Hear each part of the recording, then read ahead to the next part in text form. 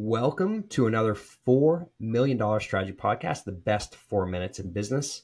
I'm super excited today to have Steve Potestio, the CEO of Harvester. He's going to tell us best practices for hiring people. Steve? Thanks, Carl. I appreciate it. I'm a believer that unless you have a product that just sells itself, your business is only as good as the people who are working for you.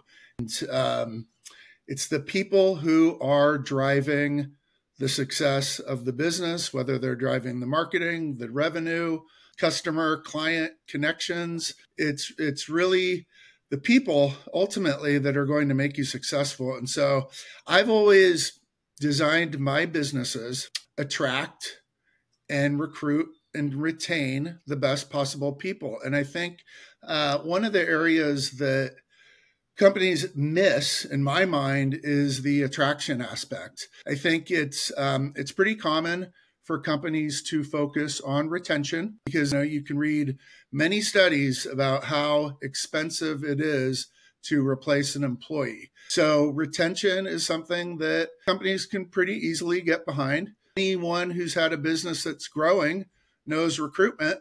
And I would suspect that most of those people probably have some level of pain points around recruitment. But strategically, I think there are three things that companies really should focus on. And the first one is attraction. And so it's building an employer brand and building a culture. Again, culture is something that big buzzword in business. What's our business culture? What's our company culture?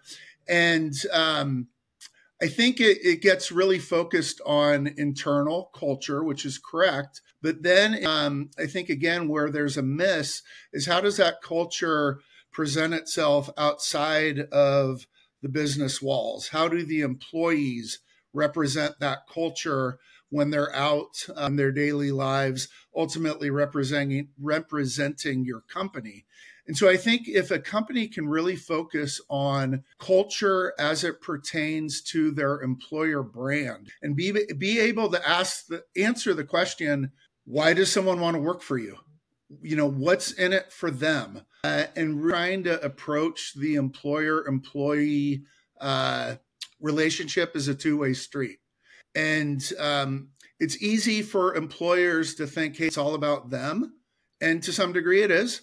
But I think those that can strategically align their talent will ultimately be more successful. Okay, so one more tip around that. I'm kind of curious on the hiring side.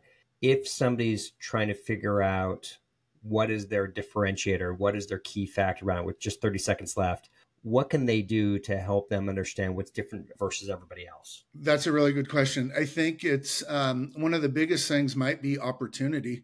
And if the business is looking and trying to grow, growth generally represents opportunity for people to grow in their careers. And so I think that's something that can be an intangible. I mean, the tangible things a company can certainly do to make an appealing work environment and benefits and things like that. But I think it's getting to why are we here and what's in it for you and what is the opportunity for you to grow.